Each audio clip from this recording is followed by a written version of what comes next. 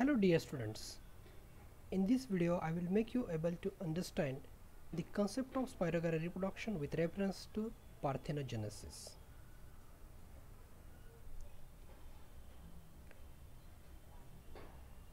Parthenogenesis in Spirogyra, this terminology you should know first of all. It is strictly related with a failure of gametic fusion, that is parthenogenesis actually.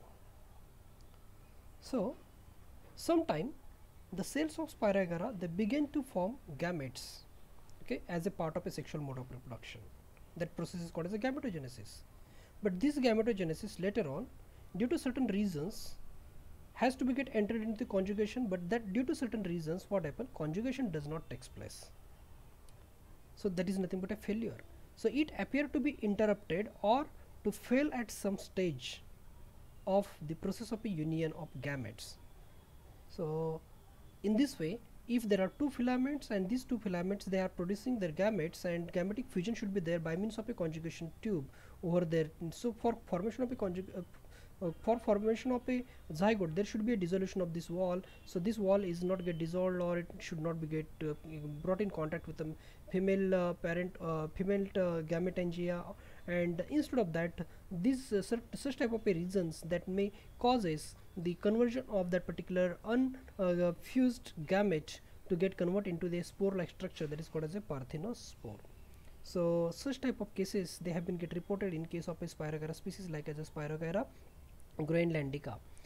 In such cases, the conjugation papillae, they are linked to each other. Here you can see that papillae is get linked over there, but there is no conjugation tube has established over there. So linkage takes place, but protoplast in the conjugating cells, that is get round off and it secretes the wall around itself, that protoplast, and before intervening the this double wall between the conjugation tube which or conjugation papillae which is there, it is not get dissolved, and ultimately these rounded structures they behave like as a spore. So such as spores which are produced here, as there is no gametic fusion, they are generally called as a parthenospore, which is a result of a parthenogenesis, or it is generally called as a zygospore.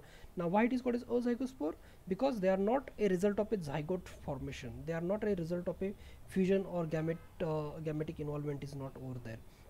So such a parthenospores are is simply called as a zygospore. They germinate under favorable condition and gives rise to a new filament. So parthenogenesis result into the parthenospore, it looks like as this. So parthenospores are also produced or have been get recorded in certain species like as a Spirogyra mirabilis with the preliminaries of a conjugations actual. So this type of phenomenon in which or when gametes grow into a new individual without fertilization is generally referred as a parthenogenesis. So this parthenogenesis terminology is strictly associated with a zygospore. You have to remember this very basic part actually. So I hope that you are now able to know what is exactly parthenogenesis in Spirogyra and how parthenospores or zygospores are produced. So thank you very much for watching this video. Keep watching for the further videos for more details. Thank you very much.